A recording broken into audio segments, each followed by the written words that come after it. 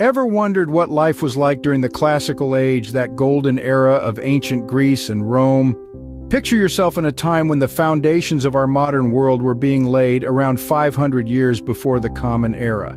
This was the dawn of the classical age, a time when city-states were rising across the ancient Greek landscape.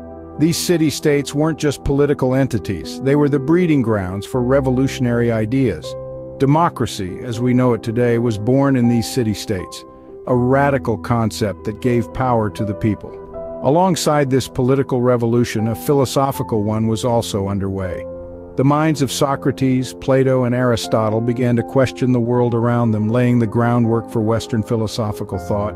Their ideas have shaped our understanding of ethics, politics, and knowledge itself. As the sun sets on the Greek city-states, a new power rises in the West, Rome. From a humble city-state to a colossal empire, Rome's ascent was nothing short of extraordinary. Weaving through the threads of time, we find ourselves in the midst of Rome's transformation from a monarchy to a republic, around the 6th century BCE. The monarchy was overthrown, making way for a new form of government that would lay the groundwork for modern democracy. The republic was a complex system balanced on the shoulders of elected officials known as consuls, and a legislative body, the Senate. The consuls serving one-year terms were the executive heads, while the Senate, comprised of Rome's elite, held legislative power. This unique structure ensured a system of checks and balances, preventing the concentration of power in single hands. But Rome's contribution was not confined to political structure alone. They were also pioneers in the field of law. Roman law, with its emphasis on the rights of individuals and property, has had a profound impact on modern legal systems. The famous phrase, "innocent until proven guilty," can trace its roots back to Roman jurisprudence. Moving from the courtroom to the cityscape, Rome's architectural prowess is simply awe-inspiring. Imagine a city crisscrossed by aqueducts carrying life-giving water from distant sources straight into homes and public fountains. Picture roads, not simple dirt paths, but well-engineered highways connecting the farthest reaches of the empire. And who could forget the Colosseum, a testament to Roman engineering where gladiators and wild beasts entertained the masses. Each of these innovations in politics, law, and architecture reflect Rome's ingenuity and ambition. They were not just builders of cities, but builders of civilization, crafting a legacy that has endured for over 2 millennia. However, Rome's glory would not last forever, as the Republic would soon transform into an empire. As we step into the next chapter of our journey, we will witness the rise and fall of the Roman Empire and explore the spread of Hellenistic culture across the ancient world. But that, dear listeners, is a tale for another time. As Rome expanded, it absorbed the Hellenistic culture, spreading Greek ideas far and wide. This absorption began when Rome transitioned from a republic to an empire, a seismic shift in the world of politics and governance.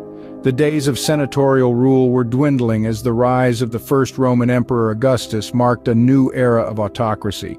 This shift wasn't just political, it was cultural too. As the empire grew, it absorbed the cultures of the lands it conquered.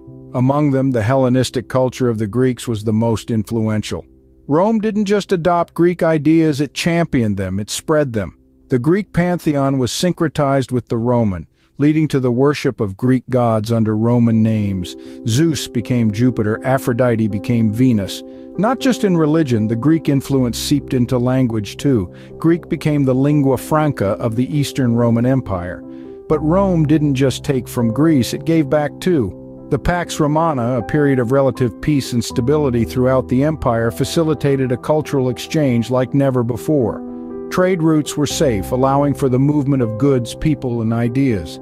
This was a time when Greek philosophy met Roman pragmatism, when Greek theater met Roman architecture, when Greek science met Roman engineering.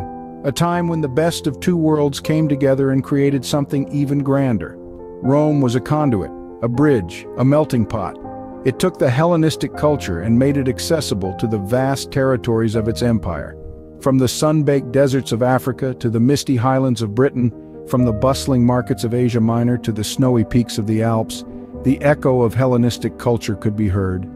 The Roman Empire at its peak was a melting pot of cultures, a testament to the enduring legacy of the classical age. It wasn't just a political entity, it was a cultural phenomenon. a testament to the power of ideas and the enduring legacy of the classical age. The classical age may be long gone, but its influence is far from forgotten.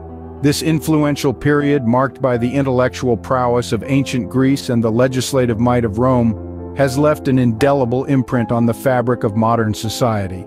Let's start with philosophy. The classical age gave birth to philosophers like Socrates, Plato, and Aristotle, whose teachings continue to guide our understanding of ethics, logic, and metaphysics.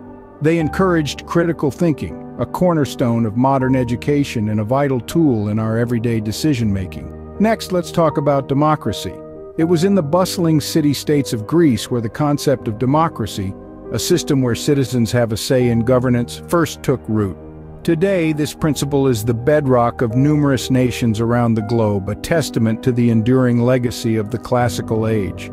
Art and architecture from this era also play a prominent role in our world. The grandeur of Roman architecture, with its arches, domes, and aqueducts, has inspired countless modern structures. Simultaneously, Greek art, with its emphasis on human form and emotion, has shaped the way we perceive beauty and expression. Finally, the Roman law, with its principles of justice and equality, underpins many of our contemporary legal systems, protecting our rights and maintaining order in society. The echoes of the classical age still resonate today, shaping our world in countless ways. From the bustling city-states of ancient Greece to the sprawling Roman Empire, the classical age was a time of great innovation and cultural exchange. This era gifted us with the foundations of philosophy, democracy, art, and architecture. It spread the Hellenistic culture far and wide, forever shaping the fabric of our history, an enduring legacy that still resonates in our modern world. Thank you for joining us on this journey through the classical age. Like, comment, and subscribe to Cosmic Life Chronicles for more intriguing insights into our past.